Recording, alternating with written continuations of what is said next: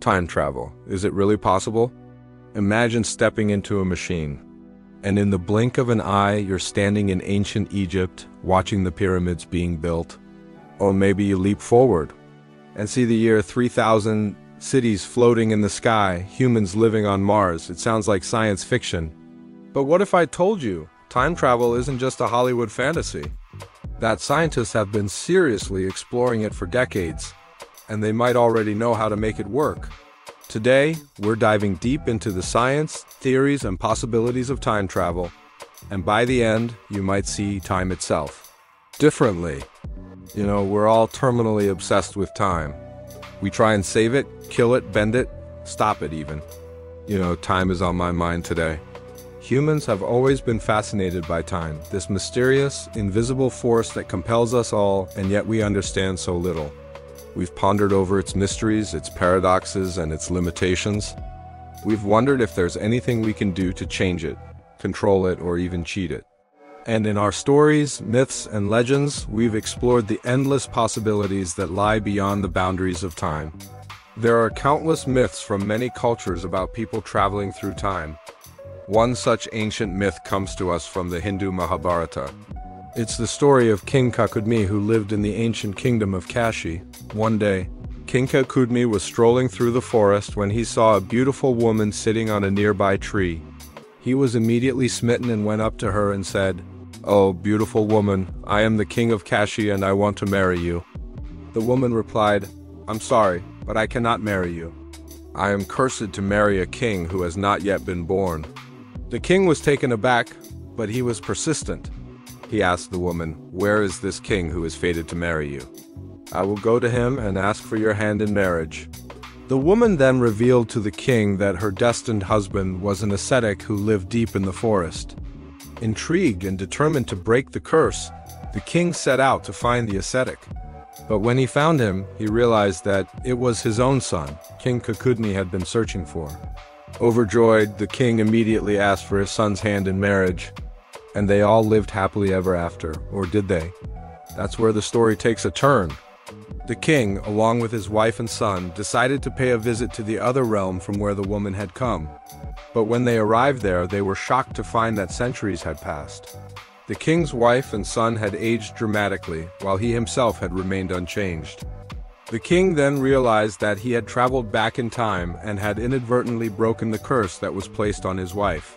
But now he was faced with the difficult task of trying to fit into a world that had moved on without him.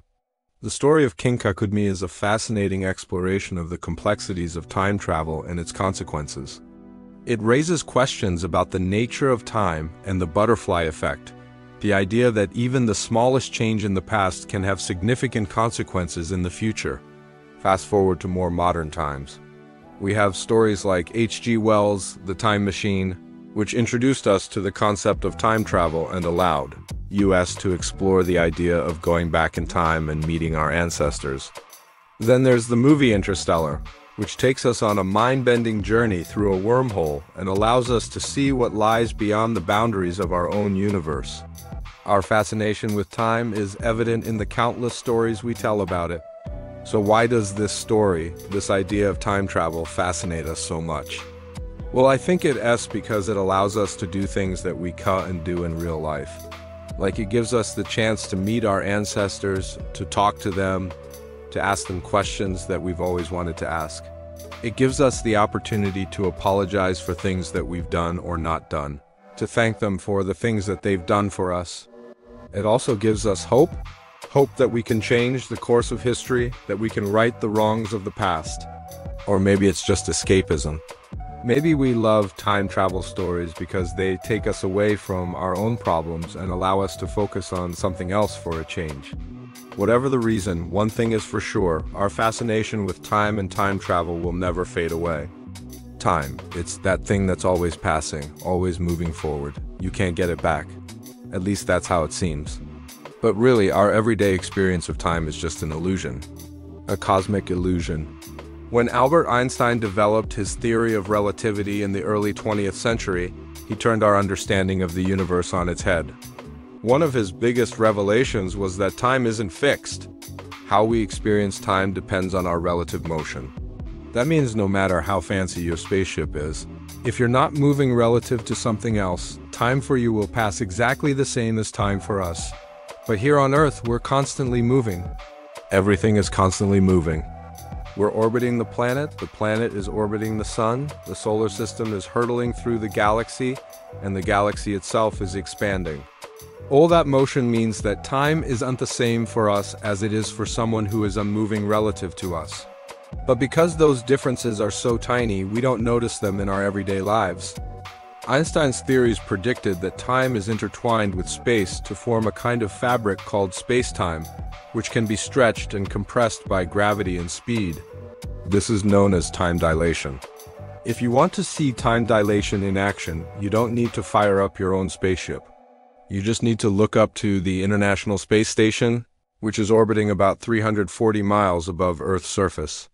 Because the ISS is so close to Earth, it's affected by both Earth's gravity and the speed at which it's orbiting the planet. Those two factors combine to slow time down just a bit for the astronauts on board. Specifically, time passes about 17 seconds slower for astronauts on the ISS than it does for people on Earth. That means if you spend a year living on the International Space Station, you would have experienced 17 minutes less time than someone who stayed on Earth. Not a lot, but definitely enough for a cosmic time traveler to brag about when they get back to Earth. The difference in time between the ISS and Earth might seem small, but it fits nicely with Einstein's theories about how time dilation should work. As a reminder, though, it also shows that time isn't what we think it is. For example, there's no such thing as a universal time. There's only our local time. Each of us has our own local time. It's just that usually we don't realize it because we're not moving relative to each other very fast. But technically speaking, if you were standing still on Earth and I were zooming past you in a spaceship, I wouldn't be experiencing time the way you are. We'd both be experiencing our own local times.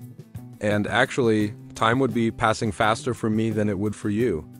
That's because I'd be moving away from Earth's gravity, and that would speed up my local time. Conversely, if I were speeding towards Earth, my local time would slow down relative to yours. It's all really confusing, but the bottom line is time isn't the tick-tock on the clock. Time is whatever we collectively agree to call the passage of the universe.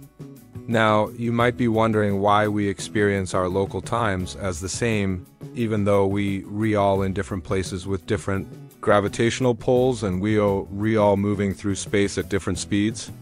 That's because our everyday experience of time is set by things like the rotation of the Earth and the orbit of the Moon, not our individual positions and velocities. But that doesn't mean that those things don't affect our experience of time. They do, it's just that the effects are so spread out over such large distances that we don't notice them. So remember, next time you feel like time is slipping through your fingers, it really is slipping through your fingers, and it's happening 17 minutes slower for the astronauts on the International Space Station. If you want to better understand topics like these, you can learn more about the science of time through additional resources. Time is weird. Time is wacky. Time is, well, you get the idea. Time is not what we think it is. And I know that can be frustrating, but at least we have all of human history to comfort us. For most of human history, people thought the world was made of 4 elements: earth, air, fire, and water. They didn't know about atoms. But today, thanks to the scientific method, we know that the world is made of tiny vibrating strings. So even though time may not be on our side, progress is. Time travel. The very phrase evokes images of sleek spaceships, shimmering wormholes, and the flashing digits of a time machine console. But here's the thing, you don't need a DeLorean, a mad scientist, or a sci-fi blockbuster to prove it's possible.